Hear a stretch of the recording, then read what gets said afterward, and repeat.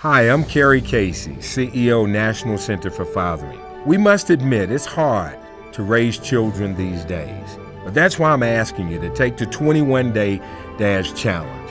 I think about the word consistency. We need to be consistent as we raise our children. There are no perfect dads.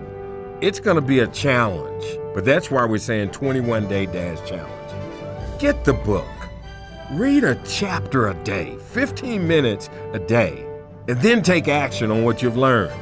Follow us on Twitter. Connect with other dads on the website and in your local church.